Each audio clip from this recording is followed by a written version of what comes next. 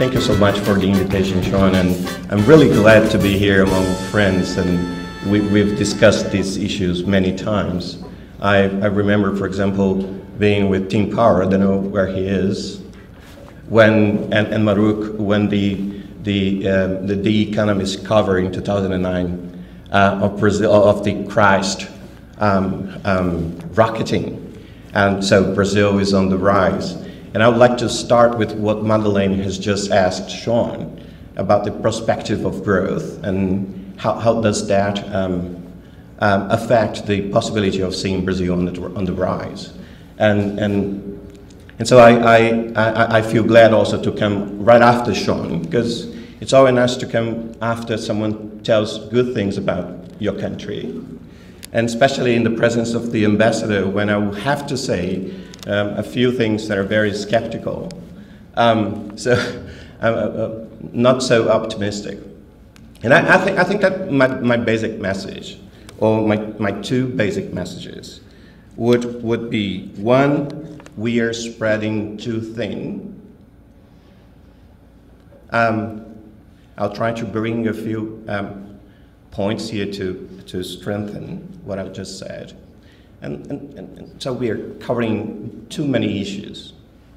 And second, and more related to the integration of South America, it seems to me that we have to be very cautious to regard the Brazilian development model as something that really offers a way, an alternative and efficient and effective way to do economic integration separate from economic liberalism. So an alternative way to economic liberalism to do economic integration. And these are my basic points in all my discussions with Sean throughout these happy moments here at ANU since I came. And it doesn't mean that Brazil, in my view, doesn't offer opportunities for investment. It doesn't mean that Brazil will not grow.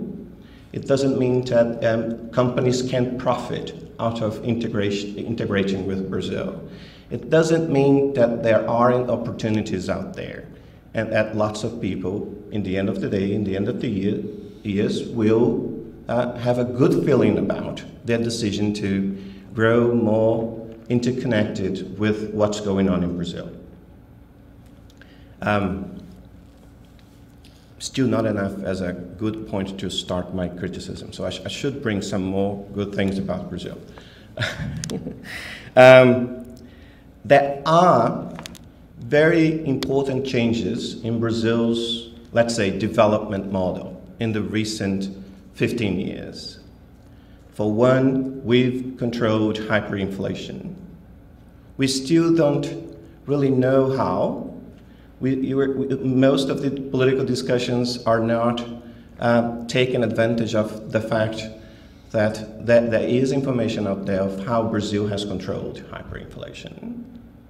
We don't teach other countries not to do what we did in the previous 50 years that caused inflation to grow so significantly, up to 2,600% a year. We are not telling that story, and we are not telling that story to our Mercosur partners and to our UNASUR or CELAC partners. And in saying that, I'm especially referring to Argentina, but not only. We don't advance the message of what happened in Brazil that really created this momentum for growth, for exports. Another big change has to do with social policies and the way we addressed social policies in the previous 15 years. And this has to do with doing very basic things. If there are people that need more money, let's tackle them first with scarce public money, especially in social policy, in the social policy budget. And we're talking, when talking about social policy in Brazil, we basically think about the Bolsa Familia program. And when someone like me will criticize Brazil, the first question I get is, but are you against the Bolsa Familia program? And so just let me say very clear, I'm completely in favor of it. What I resent is that we are not concentrating more in doing good things like that. And we have to spread the word. You can't do everything you wanted to do. And there are things that have better social results than others. So you have to choose. It's a very difficult choice. And even if we are telling the world what we've done well, so Bolsa Familia, a conditional cash transfer program, we are still not saying do not spend scarce resources in doing all the kinds of social programs that don't work. They are too costly and they are targeted towards the richest. And we are a champion of doing that in the world. You know, up to now, more than 80% of Brazilian social budget at the federal level goes to the highest paid, the highest income families. Starting with free university system for 30% of university students at universities that have very high, very difficult entrance exams. So the poor cannot reach that. Costs $10,000 a year at the very least. Some estimates put the cost at $18,000 a year per student. So it's the opposite of Bolsa Familia. Yeah, and we are still not wanting to learn that lesson. So when we are talking about Bolsa Familia, it's less than $1,000 a year per family, up to 3 kids. So the most you get is if you have 3 kids, they're all at school, and you get much less than $1,000 per year. University students at free federal universities get not the cash, and it's not conditional to grades, but they get $18,000 per head, or is spent so that each one of them can be there. So these are the good points. I mean, we did changes, they are very significant. And we engaged in very strong market-oriented reforms in the 1990s. They were strong, but they were partial. And when we look into the rates of growth for the Brazilian economy in the previous decade, we can see that we had some good years, very good years. Exports more than doubled, that can't go further without more reforms. And when Madeleine brought the question about privatizing airports, that's part of the lessons the lesson that we got through, we understood. But it took us 10 years of left-wing government for them to start doing it again. And we don't need only 5 airports, we need much more of them. And Maruk's story about ports is even more telling. But the problem has been there for, I don't know, 60 years. And it's not counterintuitive that you get less workers and the productivity goes up. So that's the story. Let me say on which grounds do we expect, it's here. On which grounds Brazil bases its idea of integrating more with South America? So, will you tell me when I have 10 minutes? 5 minutes? So traditional values in the Brazilian foreign policy. Peace, international law, sovereignty, diplomatic setting of disputes, multilateralism. Sean touched in most of these points. They're very attractive. And they are embedded in Brazilian history and in the tradition of Brazilian foreign policy. They are a contrast, very significant contrast, with other concurrent or competing ideas of values and principles in foreign policies in the region, especially is a contrast with the United States policy. Something that is not written as a value, and again, a strong contrast with the United States. It's a distrust of liberalism as a moral guiding principle in all its dimensions, except multilateralism, cooperation, but it's a distrust of liberalism as a basic, in its economic dimension. It's a distrust of freer markets, more integrated markets, of market mechanisms at the domestic level. And this is not the Brazilian foreign policy only. It's the Brazilian mindset in general.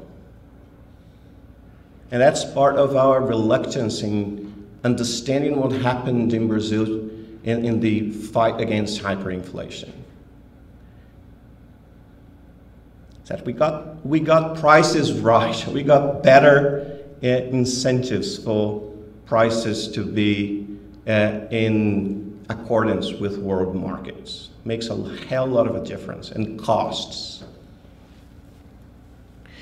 We are also distrustful of, less so, but still, of the political dimension of liberalism, both at the domestic level and at the international level. For this political dimension, I'm talking about representative democracy. And it's less a distrust now than it was before, because now we accept some questioning of other countries' crisis or the way they manage the crisis, and we can see Brazil's action in the Paraguayan case of a few weeks ago.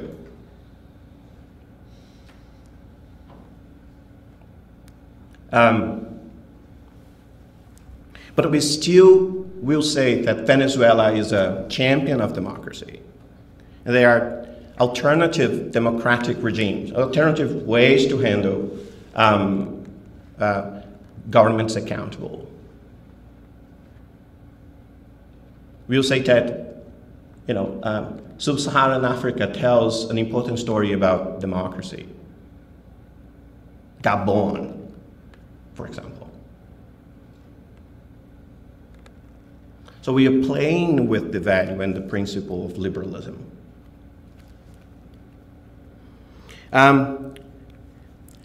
Other than the principles of Brazilian foreign policy, Brazil strongly believes that globalization has its downsides. And this is part of the disbelief that I mentioned about economic integration and economic liberalism. And it will put us in a situation that is very weird, that we are trying to build more economic integration or more liberalism, but we are not a liberal force ourselves. Very different from the scenario that we saw at the second half of the 20th century. Where not only the United States had a rhetoric for the integration of the Western countries via trade liberalization, but it offered its own domestic markets for grabs in negotiations. So it's a belief in the importance of unilateral trade liberalization, first of all, and then, as would be hard to sell for the domestic constituency, to engage in trade negotiations knowing that you benefit from trade when you import, not only or not mostly when you export. And our debate about trade is strongly influenced by a mercantilist view. And I would like to quote our former foreign minister, Celso Amorim, who already came to this conference through the voice of Sean. And in a recent article, 2010, in which he was talking about the legacy of foreign policy by President Lula. He said, "Foreign policy is an important instrument for promoting development. The robust trade surpluses sustained over the last few years can be, at least in part, attributed to the opening of new markets." And now comes the interesting part. "Although Brazilian foreign policy objectives cannot be reduced to a mercantilist view, although it cannot be reduced," this is true. He's saying there is a mercantilist view of the world. "An active diplomacy, not limited by outdated preconceptions, helped to boost Brazilian businesses all over the world." So we still have a very mercantilist view of trade policy. Trade policy works, or trade integration works, when you have trade surpluses. That's very bad for economic integration in the longer term. It's also very bad when you disconsider the fact that economic integration involves the government setting a framework for businesses and individuals to make decisions that can only be harvested. The profits can only be harvested in the future. So prices or expectations about variations in prices are very important. And when we say, as he says in the same article, that the Mercosur will be strengthened by the entrance of Venezuela, an economy that not only has price controls, but has nationalizations of private businesses, it makes me feel very strongly about these stressed on market policies. Great, thank you. So globalization has downsides. Power is being diluted. Brazil's rise, together with the rise of other emerging economies, represents a strength of multilateralism in world politics, a strengthening. Multilateral organizations should be more democratic, and the use of democracy against is problematic, because Brazil benefits, or has benefited somewhat, from the non-democratic aspect of some of those institutions, being called forth to share the decision with a few other countries, has strongly emphasized Brazil's differences and Brazil's power, capacity to influence decisions. So I'm not sure, and I don't know if officials are sure, if democracy here means one country won't vote, as in the OAS. Is that what we want for the IMF or the WTO? Which has a weird system in itself by consensual vote. Or we want to be among the few. We like the G20. The G20 is not the G200.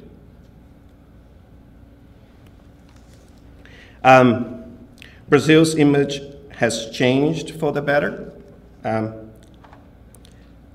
Control of inflation, starting new social policies with very good results, as I've mentioned. And of course, Brazil is willing to play a greater role. We've seen Brazil trying to be at the table in discussions about nuclear proliferation, the Middle East crisis, and more recently in the region, Honduras and Paraguay, just to mention a few. I'll just go very, very quickly here, because Sean did a great job in coming up, but as he came with the Canadian version of what CELAC means, OAS minus 2 plus 1. I'll just bring it back, and in my sense that this is it could be a positive counterbalancing of US hegemonic interests and principles. But we have to be aware of what we are talking about, especially when when we discuss strategies of intervention and strategy of cooperation and interdependence, integration in the region. But with this idea here, I'd like to stress my first point, that Brazil's strategy is having a result of we are spreading ourselves too thin in global affairs. We, of course, have some delusions of largesse. We think that we are a power, we are soft power, and it's interesting, when Brazilian students of foreign relations talk about soft power, they usually emphasize soft. They don't emphasize power. It's still power, but the attempt is to say that we are non-indifferent, that we care. We are doing more humanitarian assistance. We are fighting, we are more solidaric. We're fighting hunger, fighting poverty, even if with very limited resources. We are spending money with the less developed countries in our region. We have even if under-financed, we have these four same mechanisms, the mechanisms for structural convergence inside Mercosur. And it's great, we're building houses for poor people in Paraguay with this money. But it's very limited. So Brazil says our integration strategy is different from NAFTA, market-based, and what was supposed to be Mercosur in the first place. Or at least in the second place, when it started to be actually negotiated and implemented. In the first place, when it was designed, was thought like a common market in 5 years. And then negotiators became more aware that you can't do the job. And we are doing cooperation among equals. And that's the point for my second question. Do we offer the resources? And more importantly, do we offer an alternative but equally functioning strategy, model of economic development through integration? And my response is not. Just as a quick image of our one of our delusions of greatness or largesse. This is the number of embassies of all the top countries in number of embassies, and I've put some two tentative accounts of the costs. So you can't have more than, I don't know, 205 embassies, right? But so the two columns to the right, they will show you tentative accounts of what's the cost. And I take these from the World Development Indicators, except for the Cuba data. And the trick here is, the lower the number that you have, the higher the cost. Okay. And so it's not the worst scenario, but it's still a very cost strategy to put one embassy in every country that you can. And now Brazil is the second country in the Americas that has 34 embassies, one embassy for each one of the independent nations. Just a quick joke about our model and quick references to the life of Brian. And this is an interesting point, the Monty Python film, in which they are trying to organize a plot against the Romans. And the basic question is, what have the Romans ever done to us?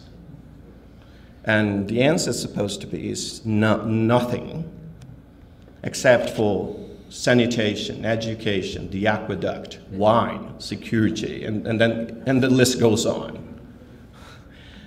Free trade and trade integration through market means has brought many good things to Brazil. and many good things for other countries that have joined, but we still discuss that there should be other more solidaristic ways of integration. You should have more Cuban doctors and not so much exports of sugar. And so my basic point, and I'll finish, I'm quickly finishing, is our model involves, and it is clear in the Brazilian development programs in countries such as Peru, Bolivia, Venezuela, and that we will discuss, involves picking winners, mostly Brazilian companies, subsidizing through credit. I couldn't say it better than Sean about BNDES. And protectionism. It brings lots of administrative management of prices, of bids, of licenses. It doesn't create the dynamic of innovation, increased productivity, and so on and so forth. And we have, and this is a final point, a situation of declining financial capacity for foreign direct investment. It's not huge, but it's declining. Thank you.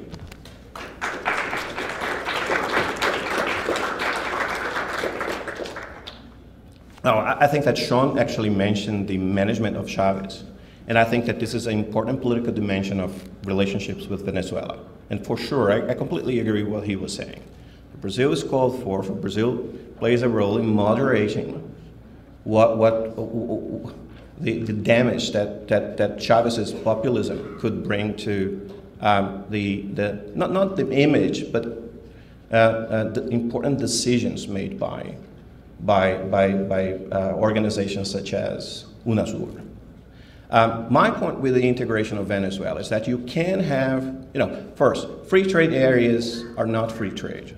And Mercosur is not even a free trade area anymore, but it's even tries to be more. It tries to be a customs union in which you have the same structure for protection against non-member countries of your organization, of the area.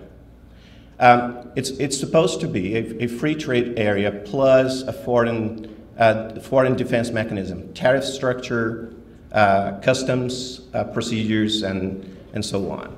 But the Venezuelan economy is less and less a market economy, less and less so. It makes it really difficult to engage businesses into long-term planning for integration, even if through trade only. But if we were talking about supply chains and we're talking about opening joint ventures and so on, it becomes more uncertain, not less.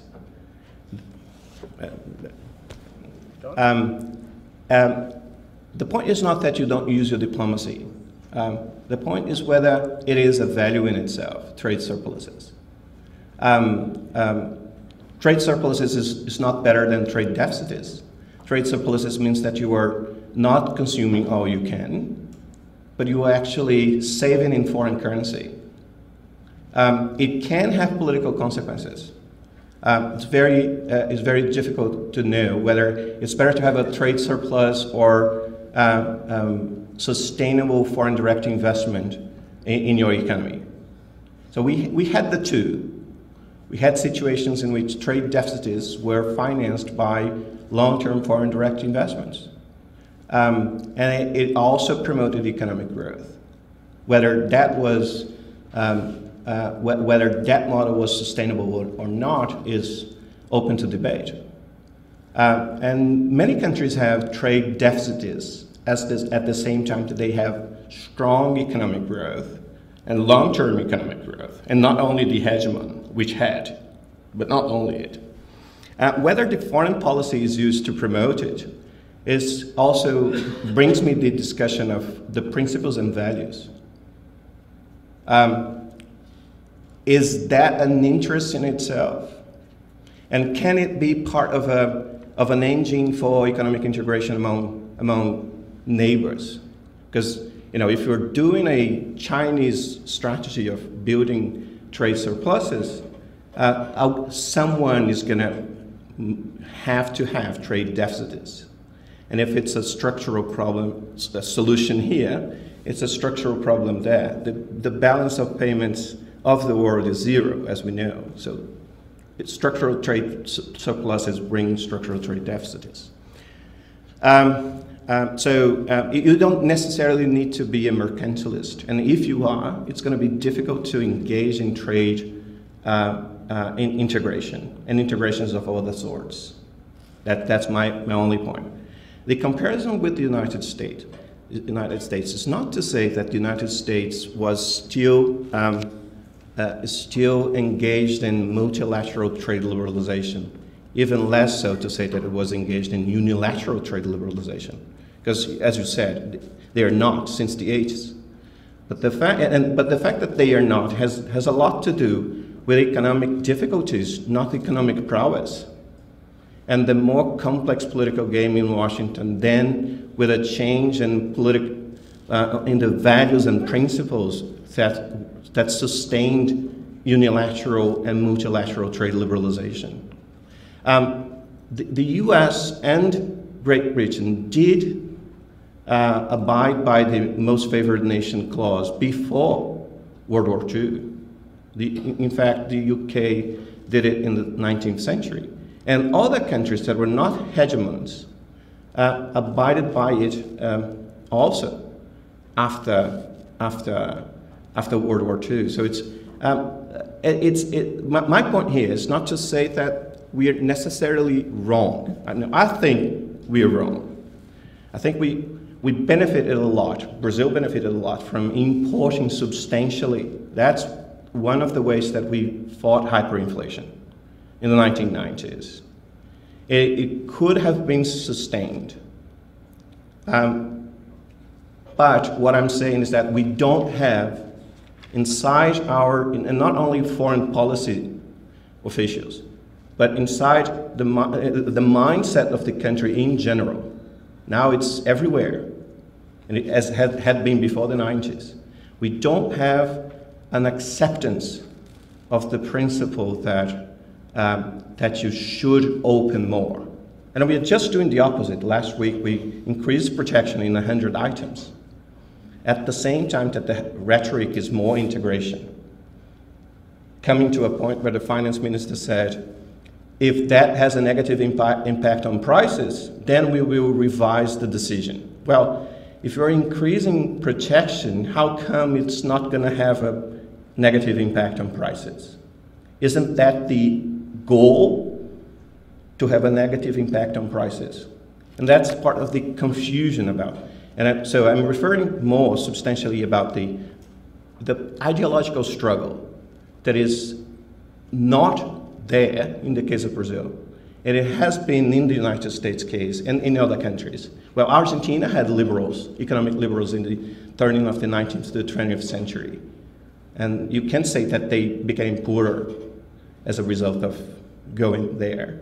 And you had other countries who also engaged in unilateral freeing of trade liberalization, Brazil being one of them. We did unilateral trade liberalization in the 90s when the Uruguay round was open. So my point is to understand the political conundrum that in that case promoted more integration, and that was behind the success of Mercosur. And now it stalls it. But we don't assume that this is a problem. So we don't take the actions that are actually making it more compatible with integration. Okay, so this is what important. And in terms of your point, it's the first. So Brazilian investments, investments that are financed by the Brazilian National Development Bank in other neighboring nations do not involve the moving of workers to other countries, and that is a clear contrast with China, as you mentioned. And it certainly makes it brings pros and cons, but in social terms, it's more acceptable, the Brazilian strategy. It creates less negative reactions among ordinary citizens and businesses that have nothing to do directly with the projects. It also has cons. Chinese migrants bring entrepreneurship, bring capital, bring other things, bring work ethics. And so when they integrate with these societies at the very local level, they also promote, they can promote good results, a change, a shaking of the economic and social environment, which is positive. Yeah, I think that, thank you. Brazil now has close to universal primary education at rates of attendance and around 98%. And it's a 15-year, it's a result that has been achieved in the 90s and has been carried on. But we still don't have universal high school attempt. Now the coverage is conservative, a very conservative figure. 60% of the youth finish high school, mostly girls. But the more updated figures, they are around 50%. So the number of years at schooling of Brazilian workers hasn't increased enough. And when compared to other countries that have lower GDP per capita, lower levels of IGH, Brazil, the figure is even worse, because we haven't progressed as other countries have. If you look into qualitative indicators of the primary and secondary education, we also rank very poorly, among the least in the PISA indicator, for example. And that the energy hasn't been there to do what other countries did in order to change that. One important thing that has to do with the quality of primary education is the system of I don't have the word in English, but how you teach students to read. Two basic alternative systems. One is it's based on phonetics. It's the one that you have here, and the other one is the more modern 20th century or politically correct. That's what Brazil adopts. In itself, one is not better than the other. Finland, for example, uses the same system that Brazil does. It's on top of PISA. But it is biased. The results are biased by levels of socioeconomic standards. So when you have a minimum level, income level or level of cognitive development, any system will do. But under that level, phonetics is much better. And we aren't engaged, and that's for global comparisons. There are interesting studies in the US comparing states or cities that have changed the system. And the results are there to being grabbed. But we haven't seen the energy to change that. And the expansion of high school has been very low. And when we split the educational budget on all levels of administration with a stronger per capita expenditure on tertiary education than we do on secondary and primary. Sorry. Okay. Thank you, Carlos. Thank you.